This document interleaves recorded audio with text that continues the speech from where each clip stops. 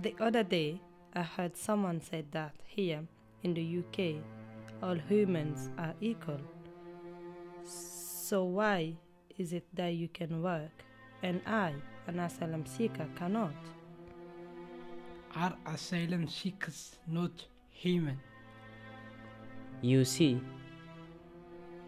we private, terrifying and traumatizing journeys to find help, but actually we just leave one portal for survival for another here in the UK. We don't know how long our asylum decisions will take, and we can't work while we wait. No one gives you any updates, and the fear of deportation is always with you.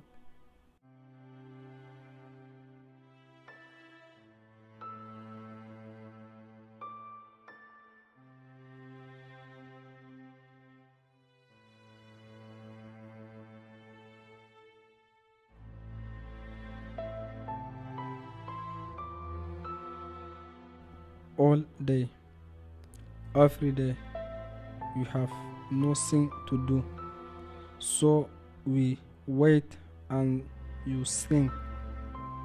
We think about your past, we think about your family, and you think about your asylum decision. Thinking becomes your only job. It makes you crazy. No work means no life. We lose power and control as we are forced to be dependent. We don't feel good about it. Forcing us to be dependent is breaking us and making us useless. It tells us that we are foreign and this is not our home. Everywhere I go, I just feel different. When I am on a bus, when I am at school, everywhere, I am not equal.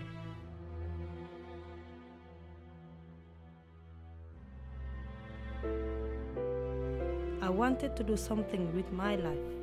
I dreamt of becoming a psychologist one day. I think I can help others who have had experiences of war and asylum. But now I feel useless, depressed, and weak. I do not have money to support myself, to see friends, or to even buy proper food. How can I afford to dream? I see some people sleeping all the time or drinking. I know people who have become homeless because they have no money. I am scared that I could become like them.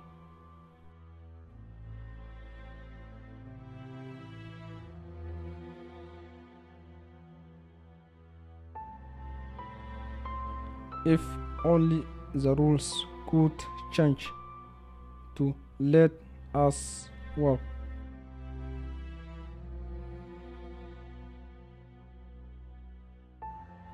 Then we could be independent, happy, and feel human again.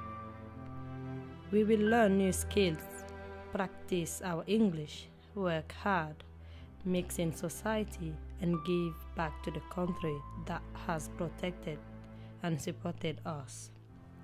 We will not just survive, we will thrive.